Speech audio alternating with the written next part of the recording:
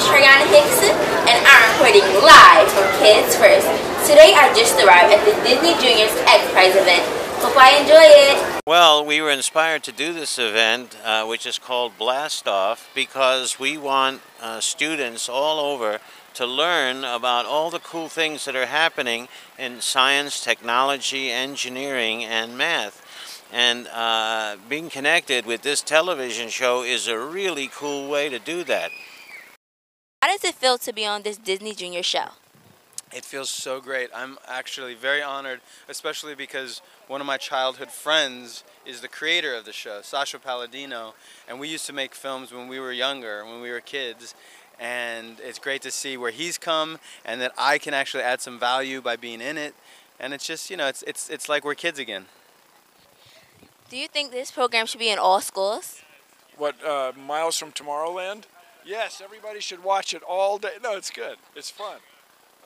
No, it's the thing about Miles from Tomorrowland is it has this optimistic view of the future with science, and who doesn't love that? How long have you been used to science, and do you like it, and do you enjoy it a lot? Wow, that's a really great question. I've liked science since I was a kid. In fact, I'm old enough to remember when the first thing went into space. It was a Russian satellite called Sputnik. And I thought, wow, one day maybe I could get to do something in connection with space. And I wound up being a film and television producer. And also I got involved with the XPrize. And I don't know if you or your audience knows what the XPrize is, but we offered a $10 million prize for the first team to build a private spaceship, not a government, a private organization. And that happened in 2004. So we have an interest in all things space. We have a competition now about going to the moon, and we're very excited to be here today. Whether or not you choose a career in science and technology, we want you to respect it and have an appreciation for it. And half the humans are women and girls, so we want half the scientists and engineers to be women and girls.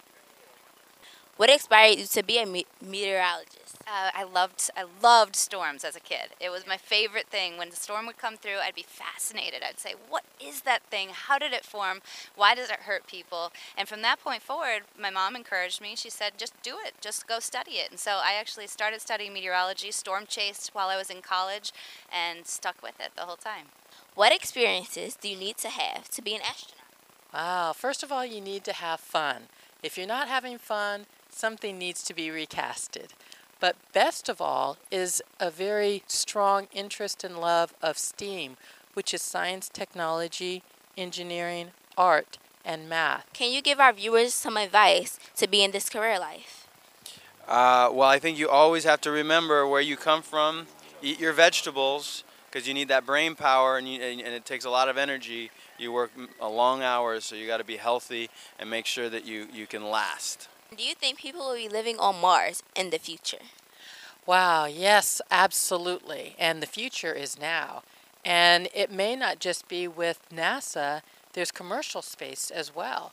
And they have different requirements. And they may require certain skills or a different set of experiences. So keep your eyes open, because we have citizen scientists, engineers, and astronauts too. And there's space for all. Hi, my name is Tre'ana and I'm reporting live from Kids First. And today I interviewed a lot of people, and it was a pleasure. And I hope I do it again. I hope you liked it.